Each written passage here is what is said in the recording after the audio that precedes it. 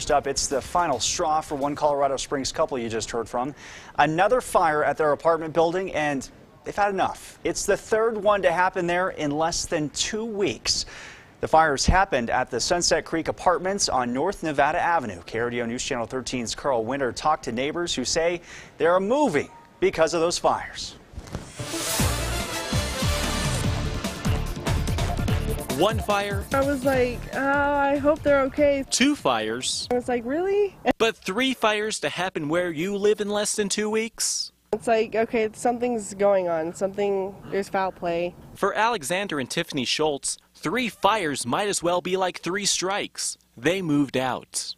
We left last night. We moved to a different apartment complex, same price for more room, safer area, everything.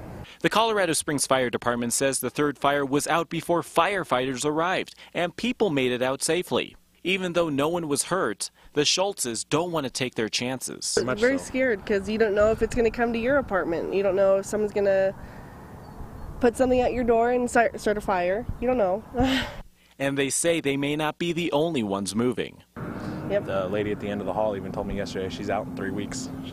She's done with all the crime that's been going on. We talked to the assistant manager at Sunset Creek Apartments over the phone about what his management is going to do in response to the 3 fires. He says the Colorado Springs Fire and Police Department are handling the cases, and their security will be on the lookout for anyone doing anything out of the ordinary. But for the Schultzes, they say the best they can do is find a new place to live and start over. In Colorado Springs, Carl Winter, KRDO News Channel 13. And neighbors say each of the recent fires happened early in the morning. Investigators are still looking into the cause of all 3 fires.